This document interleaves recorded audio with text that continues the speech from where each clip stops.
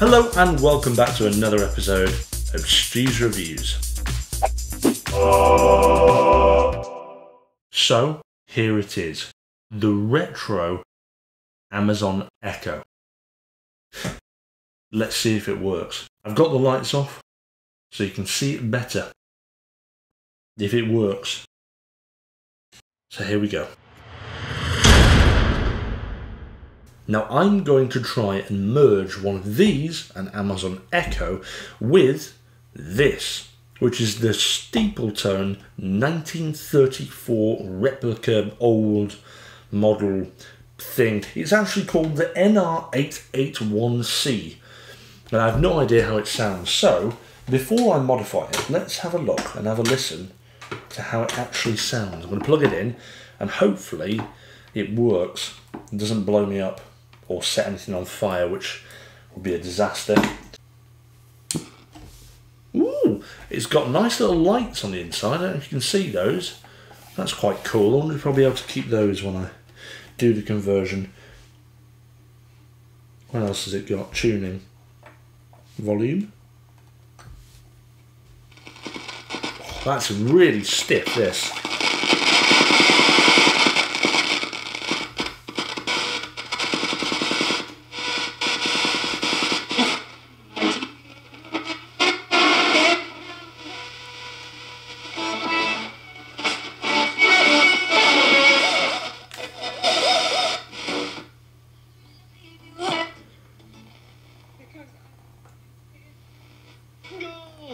We're getting there.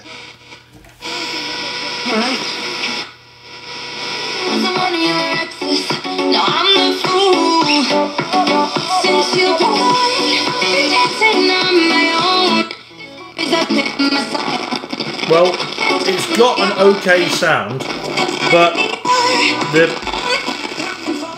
I think, bloody hell, that's really stiff. It's got a nice sound, but if I cut that out there, that's because, unfortunately, YouTube won't let me use that small segment of music without penalising me. So I've decided to cut that out. But with that said, I think we should probably get started.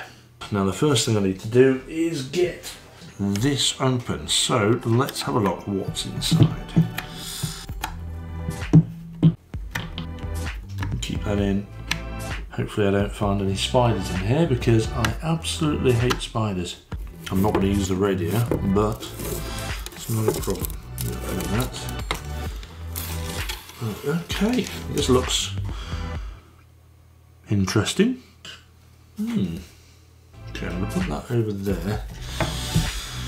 Right, let's have a look inside here. So, really I need to remove all of it. I think it's going to take quite some time. Okay, I've gone to get this, which is my Makita drill / driver, which is going to make things a bit quicker. I'm sure this is definitely the scientific way to do this. Okay, so this mess is now basically everything from the inside of here. Oh God, that went down the wrong way. Right, let's try that again. Everything here is what was in here. I'm going to leave this in there for a moment, but you can see now that is just an empty shell. And you can see my hand through it. Now, what I'm hoping to achieve is somehow put this, which is the Echo Dot, inside here with an attached speaker in this section. Now I might need to open this up, I don't know, but what I'm hoping, will this fit? Oh, how frustrating. That is literally a couple of millimeters too big. How annoying is that? That, oh, it's totally frustrating. What does this look like on? I'm actually quite excited now. That works better than I thought. I might not need to take the Echo apart at all, but what I'm going to do is I'm going to use the Echo Dots 3.5mm audio McDoodah on the back here and attach a speaker to it, a bigger one in the top, so it sounds better. And what I'm also going to do is, when I plugged it in a moment ago, this in itself doesn't look particularly retro when you plonk it on there like that. So what I'm going to do is I'm going to use that sheet there, this kind of retro thing, and maybe try and fix it or glue it, give it a bit of a skin. Now there's probably lots of you at home going, no, don't do that, you're supposed to use a protractor and compass or something like that. But do you know what? I haven't used those since GCSE Maths. I wish I had done though, because it would have made things much easier. That is now cut out. But if you ignore the fact that it's not round at all, I actually think I've cut it out to be quite round. So I'm very impressed with that. Slash not impressed at all. But I don't think that will matter, because when it's inside the round thing, I don't think you're actually going to be able to tell at all. But doing it like this means I'm not going to cover up any of those. The only other problem I'm going to have is the buttons. So what I'm going to do is I'm going to cut some very small holes in the top and bottom of this.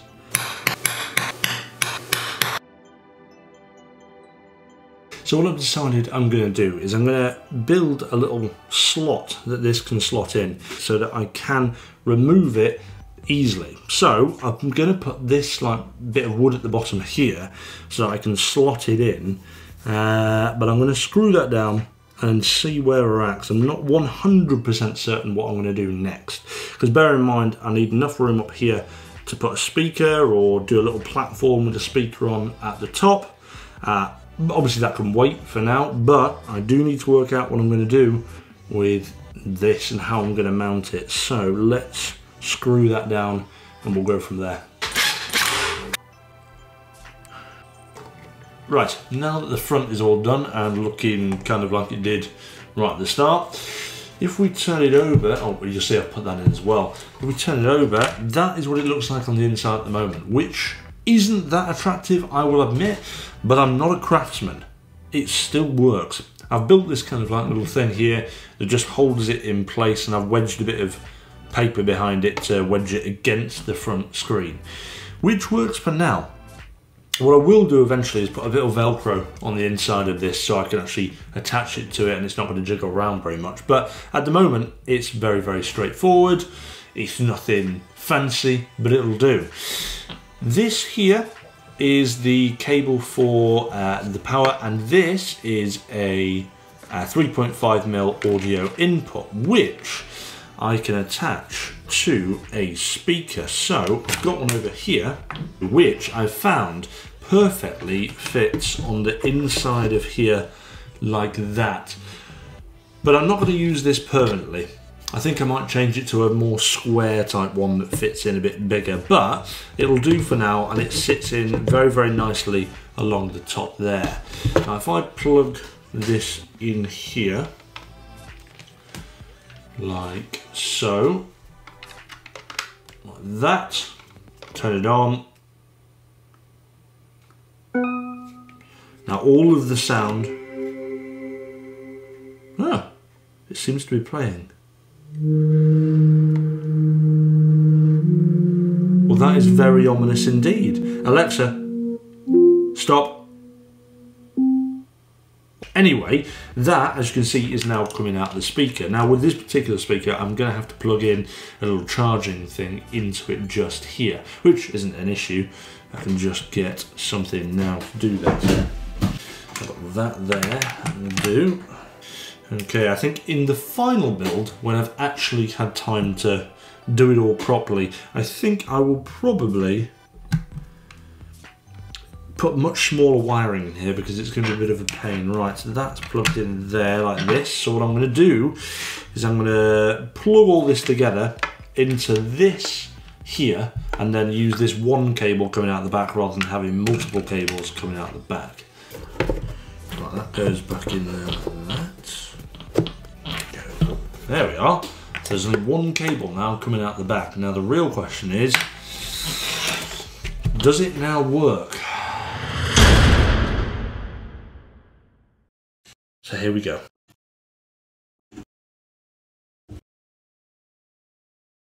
that working? Is that on? I believe it's on. And there we go.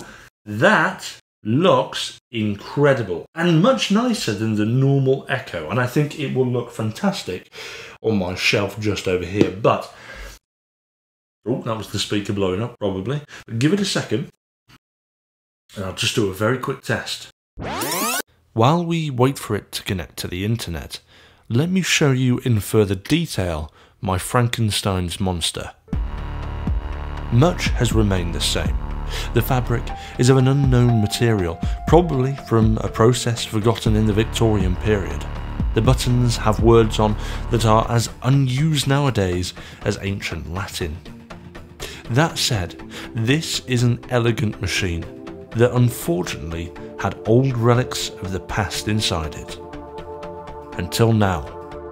With the Amazon Alexa voice service and a Sony SRS speaker, this is now a powerhouse machine that competes even with the newest devices on the market. And it's yours for only $49.99.99 and is available on Stu's Reviews Patreon. Link in description, terms and conditions apply.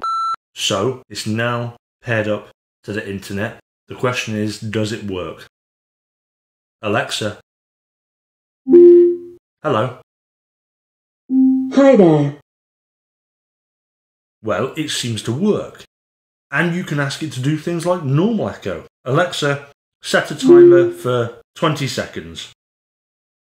20 seconds. Starting now. Alexa, cancel timer.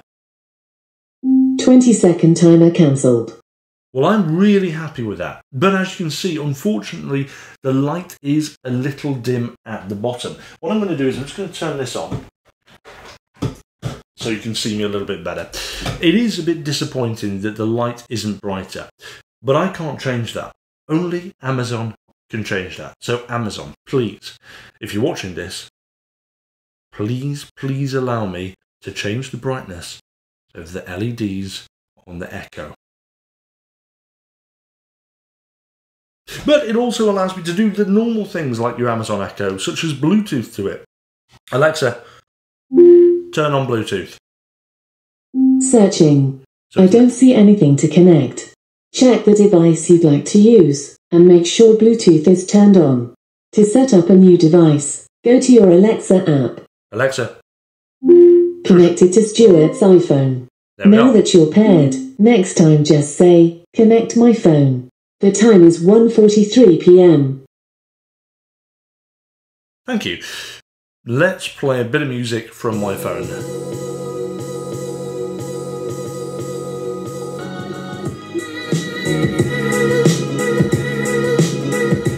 And there we go. Guys, thank you very much for watching. And if you liked this bit of a special episode of Stu's Reviews, don't forget to like and subscribe. And I'll see you back for another episode of Stu's Reviews soon. Yeah, I'm very happy with this.